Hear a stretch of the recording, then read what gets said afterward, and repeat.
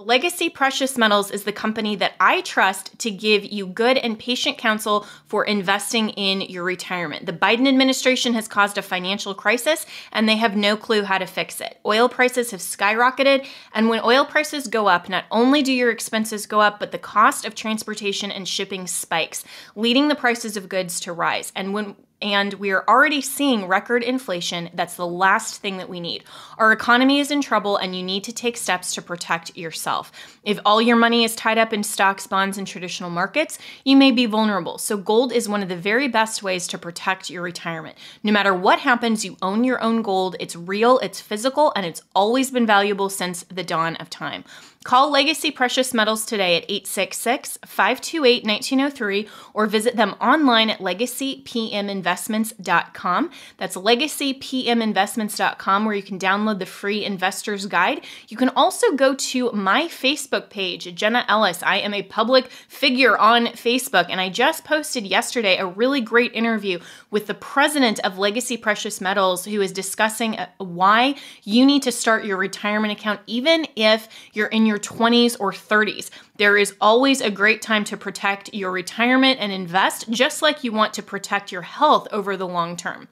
So go to Legacy Precious Metals at legacypminvestments.com or call 866-528-1903.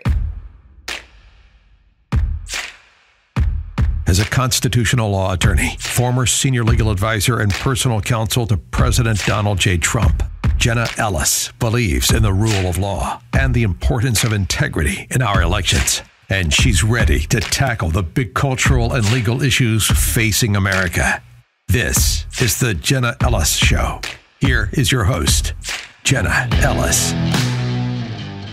Hello, friends, and welcome to another episode of the Jenna Ellis Show. I'm Jenna Ellis, and make sure that you are subscribed anywhere that you are either listening or watching on our Rumble YouTube channels or anywhere that you stream audio. It's really important so that you get the next breaking episode as soon as it drops. So we've been talking this week about Supreme Court opinions, about the January 6th committee circus, about a lot of things going on in the landscape of politics, law, and policy. And one of the things that happened late last week that we definitely want to get to, because it's actually one of the most important headlines that probably you don't even know about because the mainstream media decides what to tell you is newsworthy, is from my good friend Corey DeAngelis, who said this: breaking, the Arizona Senate just passed a bill to fund students instead of systems. This will be the most expansive school choice initiative in the nation.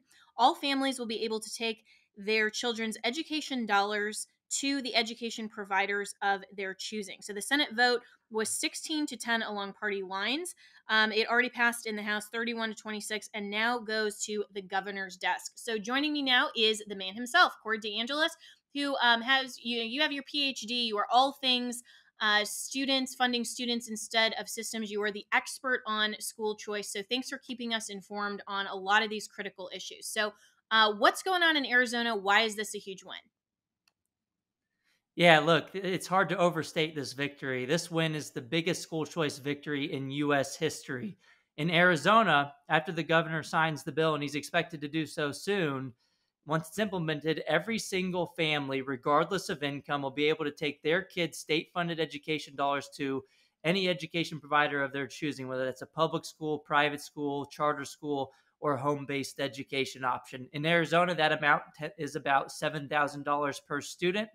And this is a monumental win. For a long time, Arizona and Florida have kind of been neck and neck for the top school choice state. But when Governor Ducey signs this bill into law, he'll be effectively walking up to Governor Ron DeSantis of Florida and snatching the school choice championship belt out of his hands. So why hasn't Florida yet, or any of these, other states, done what Arizona has? I think Florida has done a huge step in the right direction by having over 100,000 students participating in private school choice programs. They have a lot of opportunities already, but most of these initiatives in the state of Florida are targeted to certain categories of students based on income or special needs. But Arizona just blew the cap off of their program and just made it available to everyone, which is how it should be done, because we already fund education for every single kid.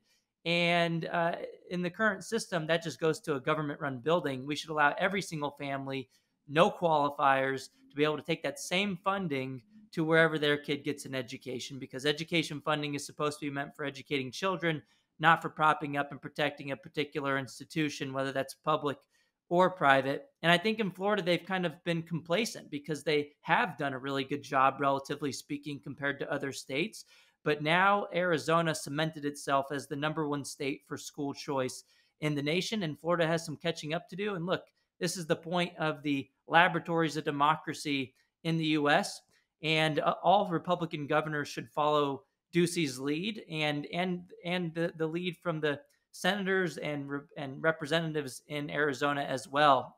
Not many people might know this, but in Arizona, the margins are slim in the legislature.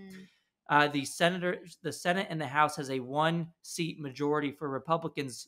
And so they literally needed every single Republican to vote for the party platform, school choice, to have this historic victory. Meanwhile, you have some other states like Oklahoma and Utah that had some school choice bills fail this year. And it's because you have some fake Republicans in the legislature opposing their party platform. It's time for parents to hold them accountable. And this is happening in elections across the nation. In Iowa, for example, their Senate this past year passed an education savings account bill, the gold standard of school choice policy, with all but one Republican voting in favor, which is pretty close to unanimous Republican support. But then their House, which had 60% Republicans in Iowa, could not get it done.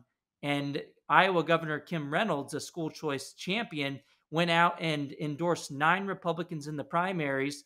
4 or 5 of them were incumbents, or against 4 or 5 incumbents, and 8 of those 9 won on the issue of school choice as the dividing line in most of those races. Wow. So I think Republicans are starting to wake up and realize that school choice is an emerging litmus test issue, particularly in primaries. As it should be. I mean, and this, frankly, really, Corey, shouldn't even be a partisan issue, because the only reason that Democrats would oppose this, obviously teachers' unions, but if they want indoctrination and programming of students from a particular worldview perspective, rather than allowing parents to choose what type of education they get. Because any of these schools, whether it's a parochial school, whether it's public school, they all at least teach the same. I mean, well, some of them don't teach math anymore, but they should be teaching just the same basic education factors that fulfill the requirements of compulsory education laws. They don't, though, have the same worldview perspective on issues like CRT, on issues of maybe religious education, on some of these other things. So the only reason that Democrats or these rhino Republicans would oppose school choice would be because they want our children to learn from a certain perspective. So how important is it for parents and for voters to understand that the only reason that you would oppose school choice would be for these types of programming agendas and things like CRT? Yeah, look, we've seen a lot of battles pop up over the past couple of years, in particular when it comes to curriculum or mask mandates, or whether it's in-person versus remote learning. And I'd say these are all just symptoms of the larger issue, which happens to be we force millions of families to send their kids to a one-size-fits-all government-run school system that by definition is destined to fail in a society where you have people that disagree about how they want their kids raised and to be educated. And I think with the CRT battles, a lot of the top-down solutions like banning it or requiring certain concepts in the classroom, it could be a tweak of the system in the right direction. But fundamentally, the problem is with the system itself. And we're seeing a lot of implementation issues with those types of laws. And I think the better solution is from the bottom up, to allow families to vote with their feet to institutions that align with their values. And then we can move forward with freedom as opposed to force. And instead of controlling what other people's kids learn, you can just decide for your own kids, which I think is the best solution. And then also, I think most of the opposition is rooted in power dynamics. It's mostly because the teachers union backed candidates and teachers unions in general want to protect the status quo so they can get your kids' education dollars regardless of how well they do. And what we saw in so many states across the country starting in March of 2020, regardless of whether they even open their doors for business. because a lot of the same people who support funding students when it comes to higher education scholarships like Pell Grants and the GI Bill, or whether it comes to pre-K initiatives like Head Start, or whether it comes to funding people directly when it comes to the healthcare industry or grocery stores, they get all up in arms about the concept only when it comes to the in-between years of K through 12 education. And the reason for that is obvious to me. It's that choice is the norm with higher education, pre-K, and everything else, but choice threatens and entrenched special interest, the unions, only when it comes to K through 12. So they fight as hard as possible against any changes. But I think we're winning. Families are figuring out there isn't any good reason to fund the buildings when you can fund the students Yeah, and this directly is instead. perhaps a silver lining of the pandemic to really blow open this issue so that parents who looked at other options from, homeschooling to remote learning and other things are now going, well, wait a minute, we want to still exercise these options. Why should we have to go along with just the public schools and just what the one choice that the government is sort of forcing on our kids? But the one pushback to school choice and this type of system in Arizona that I've heard that I want to get your response to is that there's been some pushback saying that there will be strings attached. And if the government gives, say $7,000 per student, then that's going to come with some strings attached. And ultimately, this is a move for the government to go in and be able to control the curriculum in some of these other schools, like the religious schools, or some of these, kind of co-ops and other things. What's your response to that objection? Yeah, you've got to read the Arizona bill and see that there isn't any government curriculum mandates. So it's important to see what's actually written into the bill. But even if there was, let's say, certain types of regulations, I'd say this argument is making perfect the enemy of the good. And the reality is the status quo is far from perfect, and it's much worse than having the choice for families to be able to opt in and opt out each year. Each individual family can make the cost benefit decision each and every year, whether they want to accept the funding or not. And if this was forced onto families and they had to take the money, I would be against these types of initiatives. But it's not. It's voluntary, and every single school has the decision to opt in or out each and every year. But look, the reality is 9 out of 10 kids are stuck in government-run, government-operated schools today, and we should take an incremental victory as a step in the right direction, even if it isn't utopia. And by the way, the government can try to regulate private education already without allowing families to have a choice. So if we have a hostile government takeover with far lefties who want to control private education, they could do so without school choice programs. So I would argue that the better step in the right direction would be to allow families to have a choice, which would allow more people to experience private education. We'll have a broader coalition to defend against those future calls for regulations, which, by the way, would probably come from the people that are indoctrinated in the government-run schools today. So there is a doomsday scenario in if we do nothing and if we don't accept educational freedom. Yeah. And by the way, we were talking silver linings. Another silver lining of the closures was that families are more hospitable and to home-based education. People are more favorable to homeschooling than they have been in previous years pre-pandemic. That will decrease the likelihood that the rest of society will call to regulate homeschooling and private education. So that's another reason we should get more people making the idea mainstream, and school choices. Yeah, and we always have to make sure that anything that we do pass in the legislature, obviously reading the bill is definitely a good place to start, as you suggested. But then also, anything that we're giving to make sure that it doesn't then become manipulated down the road. But those types of parameters and guardrails are something that we do in every avenue of any sort of government regulation, to say, okay, we're regulating it to this extent, but not overbroad. And we always have to keep the guardrails in place to make sure that it's not some sort of overbroad thing or some, backdoor of government control. And, we had a significant win from the Supreme Court in the Maine case where, in that instance, the Supreme Court said that funding to the parents can be used for religious education. And that was no strings attached. And that was something that the Supreme Court now, we have that opinion. We have the Trinity Lutheran opinion that was actually cited in the Maine case this term.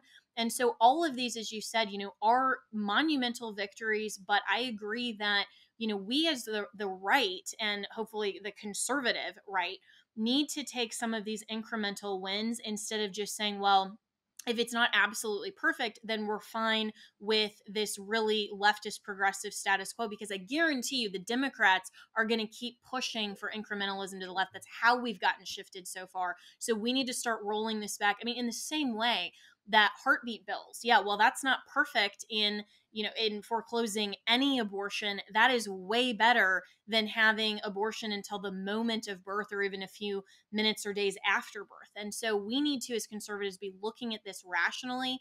And so where do you see then, with the Arizona Senate doing this and putting pressure on other red states, where do you see the school choice argument going from here?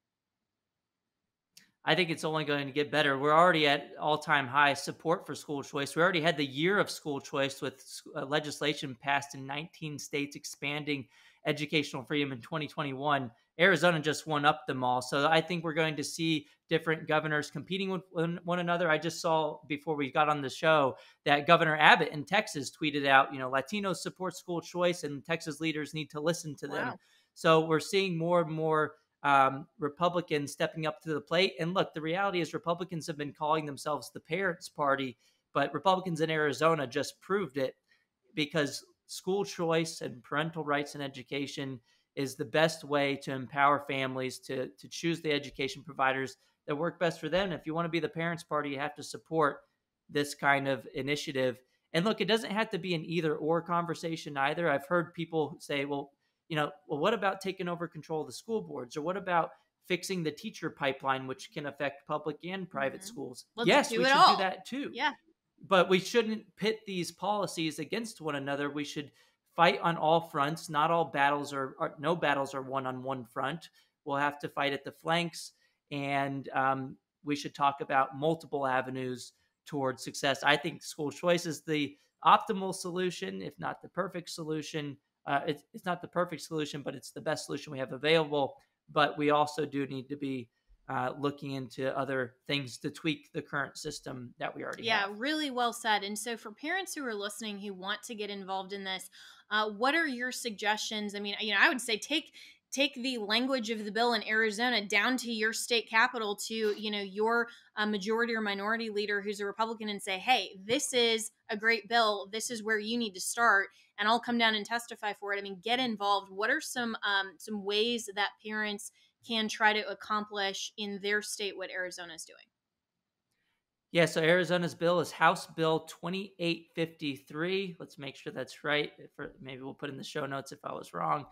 But yeah, you can look at the text. And one of the other good things about their text, they don't just not include regulations of private education, but they also have, they separate out homeschooling from ESA students in the law. So even if you take the money and it looks like what you're doing is homeschooling, they'll call you an ESA student under the law as opposed to the homeschooler as a homeschooler, because that will reduce the likelihood of any bleed over of regulations from pure homeschoolers as opposed to ESA That's students. important. So those are other things that you should look out for. Yeah, that is incredibly important, because a lot of the homeschool community that I know and have also been a part of. I mean, I was homeschooled K through 12. I think, everyone watching knows that. I've had a lot of different, homeschool issues on this show, but that is incredibly important, that the government doesn't try to overregulate just under the auspices of, well, now that we're giving you money, we need to be able to come in and make sure that what you're doing is appropriate, or, any of those things. So that's an incredibly important distinction. Yeah, and if you want to help us in the fight for education freedom, listeners can go to educationfreedompledge.com. You can sign up there, and whenever a bill is moving in your state, or you want to see what's going with, we'll keep you updated with, I can send out emails to you guys. It's educationfreedompledge.com. Awesome. Well, thanks so much, Corey. And everyone should follow Corey DeAngelis on Twitter as well, because you have all of the breaking news on what's going on in the school choice world, and really appreciate your insight, your expertise, and your advocacy. So thank you for being a champion on this issue. This is where, so many people ask, like, well, where can I get involved on things? And it's like, pick an issue and really get to know that issue so well. And I think you are an amazing example of that, Corey, and you've done so much great work. And you also will educate so many people on these issues of what's going on when they otherwise wouldn't know about it. So thank you so much for your work in this area, and look forward to talking to you again soon. Yeah, thank you so much, Jenna.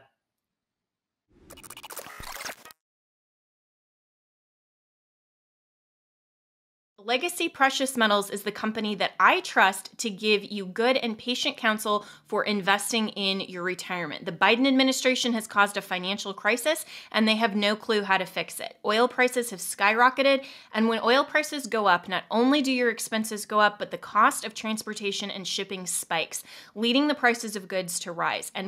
And we are already seeing record inflation. That's the last thing that we need. Our economy is in trouble, and you need to take steps to protect yourself.